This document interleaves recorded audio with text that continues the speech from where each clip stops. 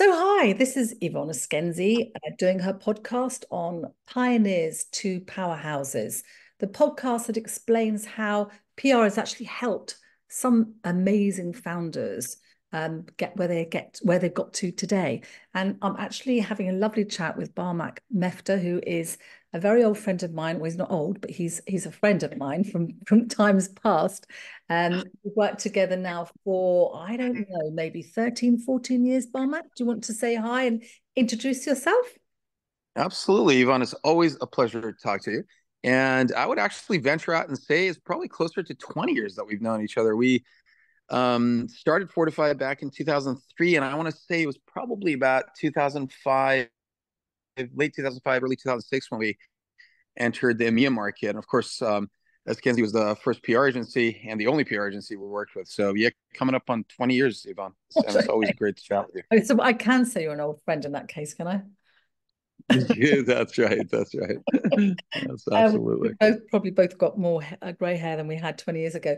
So we've worked together. I mean, the power of PR has been very, very important to you, hasn't it, in building up both Fortify and then AlienVault.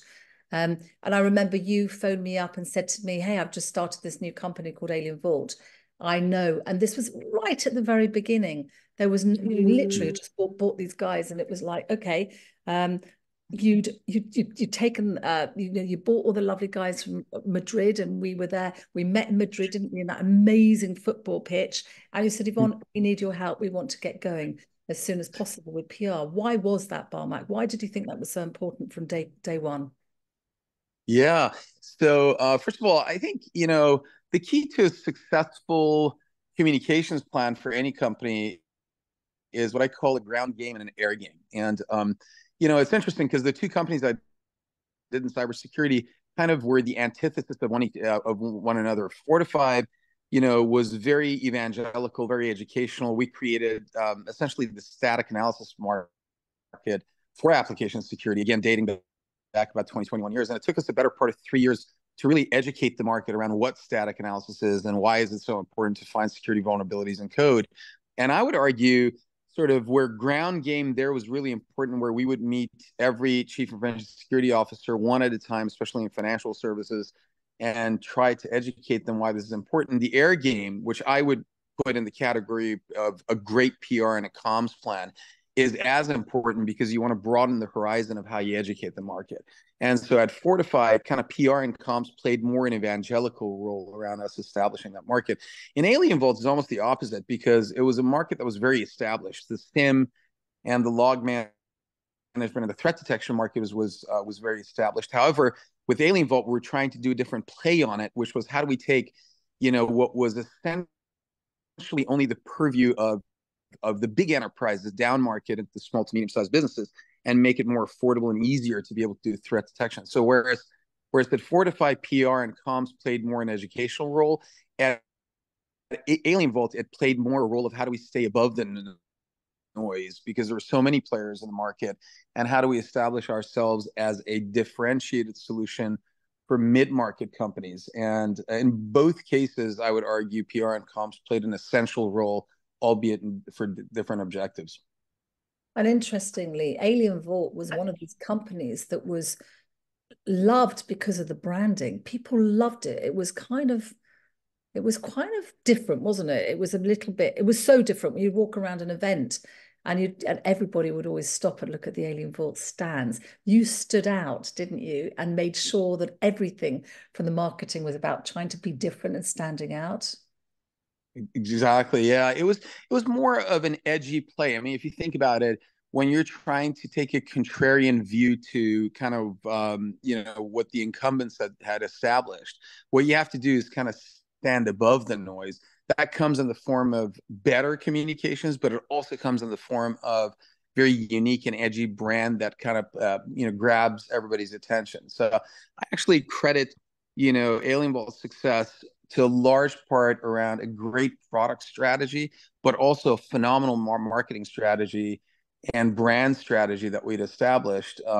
And of course, sort of a Skenzi and all our PR agencies and communication strategy and brand strategy had a key role to play in ensuring that we kind of stay above everybody else. It's interesting because I was going to talk to you about the fact that you're now you've set up, you're founder of an amazing company called Ballistic Ventures, which is actually a company that is in a nutshell about a VC fund for startups in the cybersecurity space. And I was going to say that it'd be interesting to hear your advice about actually how do you go about advising the startups, because I was going to say that branding is all about sort of trying to very quickly get your message across as quickly as you possibly can and differentiate yourself from the competitors. Um, how do you think? I mean, I think I know how you do that. How do you think you go about doing that, Barmak? Cybersecurity is a very unique market in high tech in that, security controls are getting reinvented on an ongoing basis. And that's due to two reasons. One is the computer architecture shifts every 8 to 10 years where the attack surface explodes. And that gives birth to more threat vectors potentially going against your assets, which then essentially warrants some new innovation. But then there's one key element in cybersecurity that you don't see anywhere else in high tech, and that's the adversary. So no other area in tech has the adversarial element, which forces the obsolescence of security controls on an ongoing basis. And these two axes, computer architecture shifts and the adversary constantly reinventing themselves, kind of forces the reinvention of these security controls much more frequently than, again, any other area in high tech.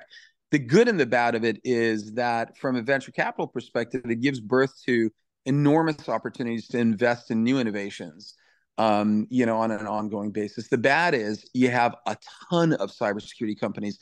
So for the security buyer, it becomes harder and harder to distinguish between sort of which vendor is saying what exactly, because after a while you kind of feel like all the vendors are saying the same things over and over again.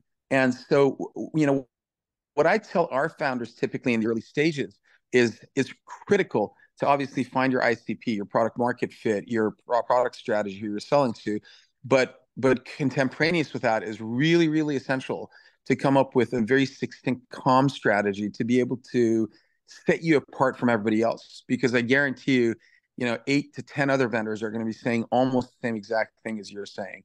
And it's going to become really essential to the buyer to be able to hear what you're saying versus 8 to 10 others. So comms becomes a really essential part of the company, even at inception, especially in the area of cybersecurity.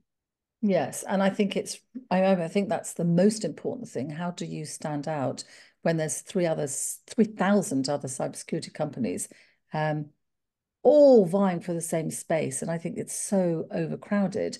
So I think that's Exactly. what people need to do. They need to say, okay, what am I? Am I the leading pen tester? Am I the leading, preventer in deep fake? What is it that you're trying to do? And trying to almost get it down to 3 words so that if you do get any coverage, people go, oh, they are the leaders in pen testing. They're the leaders in this. Exactly as I said to you, Barmak, you are the VC for cybersecurity startups. We are the Skenzi is the cybersecurity PR agency. And I think that's the most important thing that you can kind of try and solidify is what are those 3 or 4 things you can say very quickly to somebody.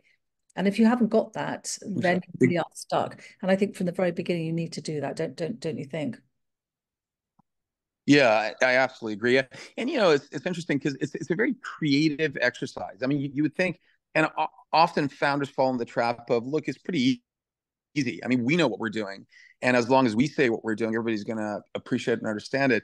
And effective communications, especially in very crowded spaces, becomes a very creative exercise. And, going through PR firms and communication firms that specialize in that area, I kind of appreciate the nuances of how economic buyers and CISOs think about hearing that message and coming up with creative brand and creative comm strategies is it's not an easy feat, but I would argue it's a really, really important feat, especially at inception. Yeah, and I agree. I mean, the creativity is the thing that stands everybody out from the others. I mean, now that's what I always think about AlienVault. We were all incredibly creative when it came to branding and marketing, and the image, the wording, everything we did. It was very much curated. There was a lot of thought from the get-go about how we were going to craft the whole Alien Voice message from the beginning to the very end. And I think, oh my, whenever I talk to you, you always say to me, Yvonne, I've got to get off the phone. I've got another board meeting. I always, and I know you've got yet another board meeting coming up, but how has kind of PR helped you win over investors? Do you think they pay a lot of attention to PR? Yeah, well, it's a good question. So, when you say investors, I sort of put them in two categories. Uh, there is kind of PR and comes from venture capital funds, us included, and that has to do with how do we market ourselves as a venture capital firm, primarily to entrepreneurs. Remember, the audience we serve are the entrepreneurs, are the founders. Now, we're blessed with the fact that our team really is comprised of an incredible composition of cyber founders, entrepreneurs ourselves, and so we're fairly well known in the industry, and entrepreneurs do come to us. But still, having an air game and a good comm strategy kind of spreads the word that we exist and we're here, and we want to be very specific about what stage of funding and what sector we go after. And I think all you guys have helped us kind of spread that message incredibly well.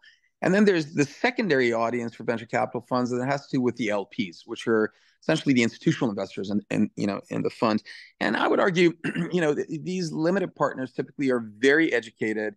They talk to a lot of venture capital funds, and often they do their own homework, they do their own due diligence around why and if they should invest in a specific fund. So, the value of broader air game, I think, serves us in front of the entrepreneurs a lot more than the LPs. And but it's really a key part of what we do, and it's something that we're going to do on an ongoing basis. Actually, Yvonne, before we adjourn, I'd love to get your views. Sort of, I mean, you've worked with a ton of founders in the past, and that's one of the things we loved about Eskenzi is sort of you guys are on the ground talking to entrepreneurs at the very early stages of the companies, and you've talked to a lot of cyber companies in the past.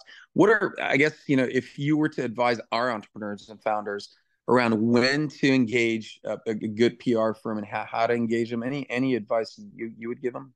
Yes, I think don't do it too soon. Your job as a founder is to get your business off the ground and to make it work. That takes years. And I think that by actually being distracted, constantly with, oh gosh, here's an opportunity, can you take it, is very distracting and can be, you don't want to take your eye off the ball. I think you need to get almost to that point where you've got 2 or 3 spokespeople that you can kind of share the load against. And I think when you've got that, then you're in a good place to start to respond. And like you just said before, in cybersecurity, we're in this unique situation where we have opportunities coming out of our ears because there's so many breaches. There's so many stories that you can jump onto and respond to. I think you have to be at that point where, have I got the bandwidth to do it? So I think only when you have the bandwidth do you actually ever consider PR. And then I think you do need to kind of go, who is it that's going to respond? Because this is something we send to our clients every single day. There's an opportunity once or twice a day, and it's kind of like, how important is it for you to respond to it? So I do think that you need to make sure you have enough people on the ground to do it. And I think, you can do an awful lot of PR without using a PR agency. I look at your LinkedIn, Barmak, you're great on it, and you post all sorts of stuff up there. And I think I get a big following from my LinkedIn. So LinkedIn, I still think, is amazing. And I do think that people should spend a bit of time investing in the strategy around their own LinkedIn. Do you get some help, which may not cost very much money, where someone helps you put some videos together? Because videos are now very, very important. Short, sharp videos of less than a minute are fantastic. How can you capitalize on, with very little money at the beginning, how can you actually use it successfully and make it go far? And I think, you can engage a good PR agency inexpensively on maybe some project basis. You've got a big maybe you've got you've got a big announcement because you've just got a load of money, you want to go to the market, or you may have a brand new product, there's something exciting that's going on. That's when you could actually engage a PR agency. If you don't have the money to do it, just do it on a project basis, and actually ask around when you're talking about PR agencies, because there are an awful lot out there that are not specialized, that can't get into the cybersecurity space, that they don't know what they're talking about. You've got to be very, very careful you don't throw a load of good money after bad, actually. So I think talking to people that you know and seeing and learning from what they've actually done is always great. And we do that for our own clients. We have something called a marketing swapping intelligence session with all our clients, that they just literally, I ask them, who are all the good people you're working with, so that people aren't throwing their good money after something quite bad. So yeah, that's the sort of, I would say, put some money aside. It's always good to do it, but be very, very kind of, and be quite hard with your PR agency. Kind of say, well, who are you working with? Show me what you've actually achieved for other clients.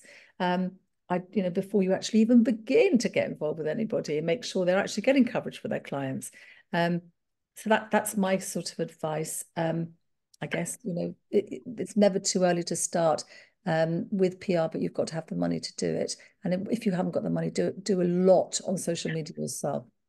That's great. Yeah, that is sage advice, Yvonne. Not to shamelessly put a big plug for you guys. If you talk to a lot of other PR firms, primarily they promote their services, and I think the advice you just gave is so objective, which is, there's smart ways and capital efficient ways to get your word out there in the early stages without necessarily spending a lot of money on PR firms. And at some stage of the company, at some scale of the company, with the appropriate amount of capital, hiring a PR firm makes good sense. So I think that's great sage objective advice there, Yvonne.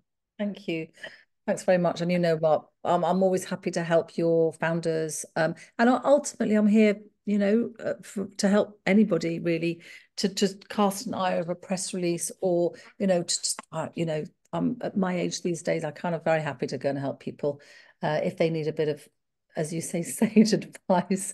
And I know, Barmak, you're always a great guy for giving advice to people as well. I know you're always very plentiful with your time, and I think I really appreciate that. And there was one thing I wanted to finish on, just final question was, what's been your favorite piece of coverage that you've ever had, Barmak, that's really moved the needle?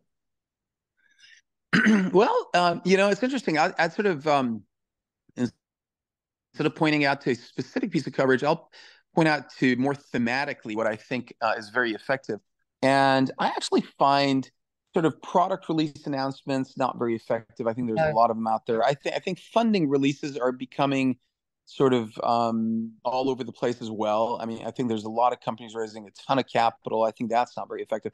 When it comes to cybersecurity, I still believe sort of breach-driven and or compliance regulatory-driven news gets the most attention. So, if God forbid there's a zero-day attack, if there's a breach that has sort of broad ramifications, if there's some government intervention, like for example, right now we're seeing this big issue of how do you use AI in a safe way. So I think kind of AI safety and AI guardrails, those kind of thematic threat vectors and or actual breaches that happen, they get a ton of attention, as they should, because obviously ramifications are pretty grave. And I think appropriately attaching, not trying to exploit those, but appropriately attaching to those in the form of how a company could potentially prevent those from happening is something that is incredibly effective. So I love those more thematic announcements rather than announcements that you hear from everybody. So I think on that, just to kind of wrap up, I was going to say that the other thing that works very, very well is research. So if you have any research yourself as a cybersecurity company that's original, and you actually can talk to that research, around that research, that's still the one thing that the journalists and everybody always wants to hear about. And I think you just now said that if there is a breach that happens, how you can respond to that as an industry expert. So I think that everybody that in this industry should decide, what is it that I'm going to be known for, that people will remember me for, and people are going to come to me for. What is that going to be? And I think once you decide that, everything else falls and fits into place. It's very true. It's very true. Yep. Totally agree with that, Yvonne. Perfect. Well, Barmak, fabulous to talk to you as always. Thank you so much for your time. And if anybody wants to listen to this, they will be able to get hold of it on the Skenzi website, and both Barmak's LinkedIn, my LinkedIn. You'll be able to find it. And I wish you all a good day. And thank you once again, Barmak. It was great to talk to you, Yvonne, as always. All right. All the very best.